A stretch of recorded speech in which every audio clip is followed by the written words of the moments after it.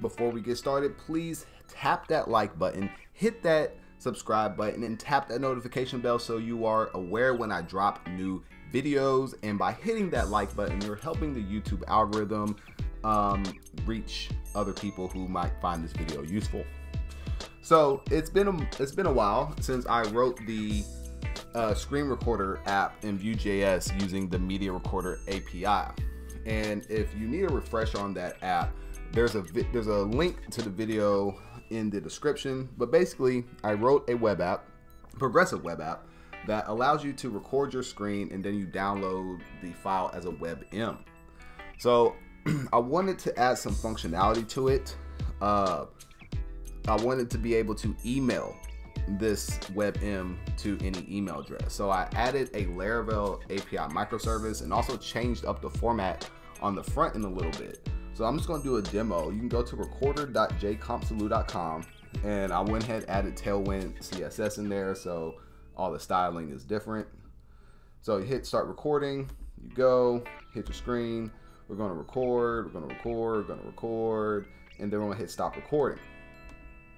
So now when the recording has stopped, you have the option of downloading the recording or emailing the recording.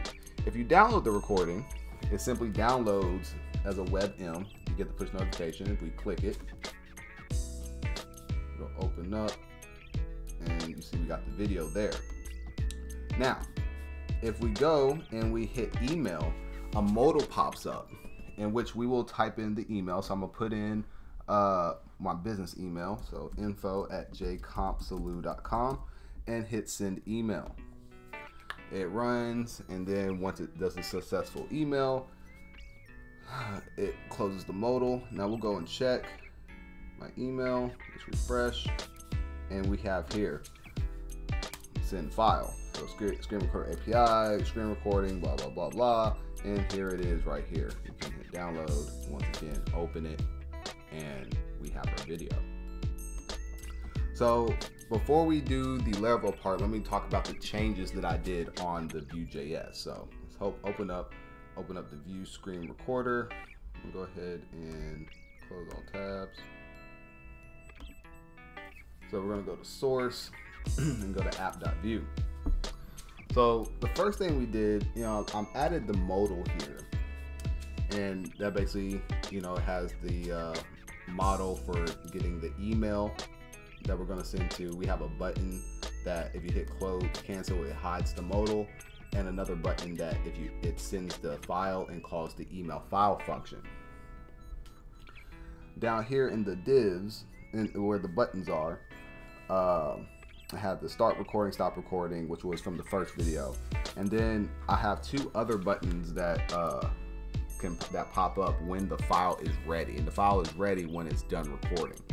And that has the download recording functionality and the open up email modal. So if you remember from the first video, it automatically downloaded the file after you were done recording. So we changed that up so that when the file is done, we call set file. It creates the file. We save the file in the data, and we set file ready to true right here, and then I just moved all that from the download function. So everything else is the same from the first video. So I'm not going to go over all the functions. If you want to know in depth, go back to the first video and check. And then we have the email file function. We create new form data because it's going to be, since we're uploading binary, you got to do form data. We append the video file, we append the email, and then we create a fetch and we send it to the URL, the API endpoint. And then when it's done, we hide the modal, show the notification. So that is pretty much it on the changes on the Vue.js side. And there will be a link to the GitHub repository in the description. It hasn't changed since the first video. But let's exit this out and open up the screen recorder API. So create a new Laravel 8 application. Not going to go over that. If you need help, you can just go to laravel.com and starting a new application. But basically what we did, I added one model, one notification, and that's pretty much it, and edited the API file. So I created this model called file, and it is notifiable. And if you go to the migrations, I created the files table. We have a name of the file, email goes to the size of the file, and the MIME type of the file. And the reason why I put the MIME type is because eventually I do want to change the functionality so you can generate MP4 or H2 or H3, whatever the high definition streaming file format is. But basically I want you to have different file formats. So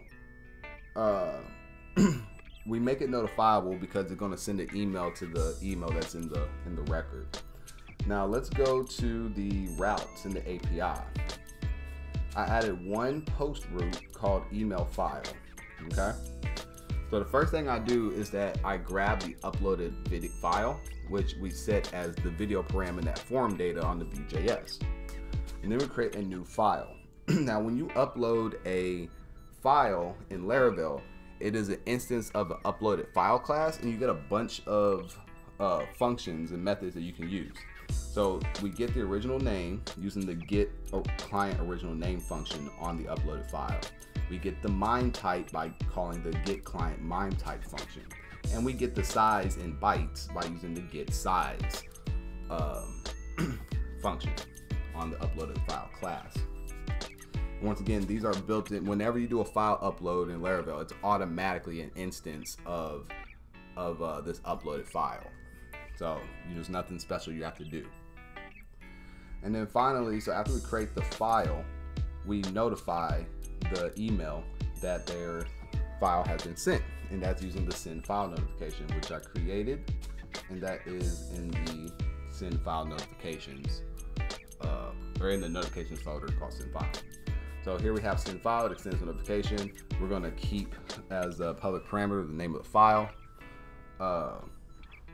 And so on construction, we set file to file.